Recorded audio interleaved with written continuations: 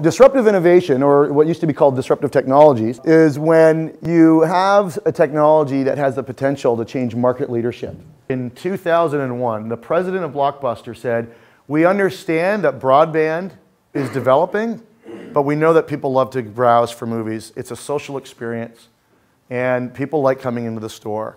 And frankly, the broadband is so far away from being able to deliver downstream videos into the home that we don't see it as a threat. People want to go and watch a movie today. They don't want to wait 3 hours to download it and watch it."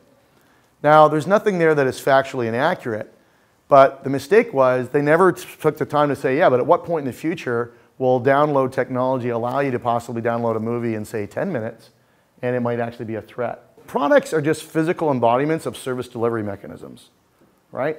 And so what is the solution that you provide to your customer? And I think most people from a product background, you spend a lot of time thinking that way anyway. But if you really understand what outcomes and what solutions you provide, then you can think about, well, what else is possibly threatening that business? What is the end state your customers are trying to get to? Because really all we're doing is providing a means to that end state. And we're really talking about competition for the means to that end state. The more you abstract your business, which becomes a little bit intangible, I think that the more you learn about what business you're in. Who in the watch market is thinking of cell phones as a threat? But if you define your business as we're in the telling time business, and anything else that could potentially tell time and be kept on the person is a potential threat.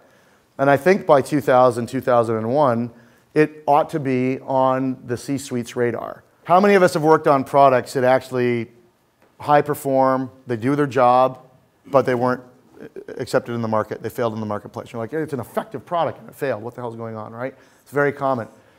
So we call this barriers to new product adoption, the psychology adoption. A lot of it comes down to behavioral economics, so people have a status quo bias, and there's very high switching costs. And we tend to look at switching costs mostly from a financial perspective, and we don't realize that there's a lot of psychological drivers in terms of why we stick with the status quo.